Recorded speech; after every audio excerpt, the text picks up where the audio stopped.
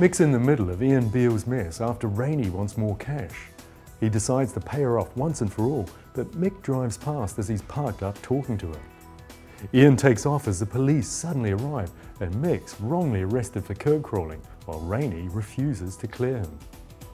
Later, Ian's forced to tell Mick he was with Rainey the night Lucy died, but pleads with him to stay quiet. Mick agrees, but it all spills out when Linda takes a call from his lawyer. Mick comes clean to Linda, but Cora overhears and you just know it'll only be minutes before she reveals he's been arrested for soliciting. Earlier, Mick is getting jitters about the swimming gala. He freezes at the poolside. Will he humiliate himself in front of everyone? Alex takes Alfie's pitch off him when he disappears as Kat has a false alarm. Alex calls a truce after Alfie goes to his boss, but he secretly plans revenge. Then Jean and Lily turn up on their doorstep. She's left Ollie. Jean visits Stacey and reveals there's a way she can get out of prison.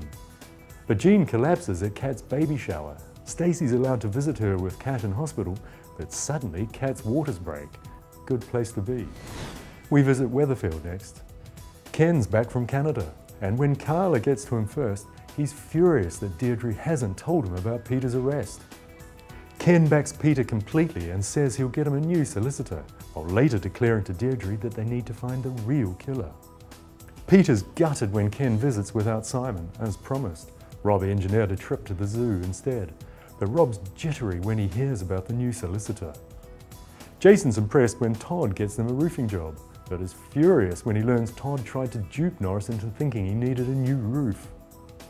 Meanwhile, Todd and Tony are annoyed Jason wants to do Tyrone's loft at mates rates, so they conspire to buy cheap materials for the job. Lloyd admits he misses Andrea, so he's alarmed when Neil says she's gone missing. She returns and says she's left Neil for good. Is there any way back for them? Finally, it's Emmerdale. Paddy finds Donna collapsed and worries his mucker Marlon's feelings for his ex are resurfacing, especially after an emotional exchange turns into a kiss. She only has weeks to live, but is fearful she's jeopardised Marlon and Laura's relationship when he tells Paddy about the kiss.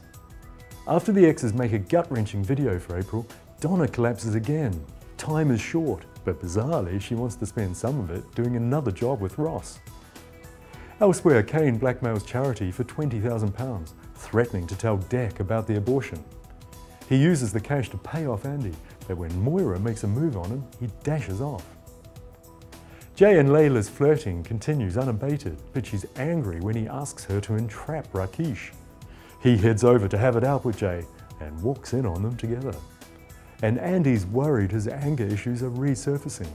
He meets an abused woman at hospital who's fearful around him. Later, he loses his rag with Sarah.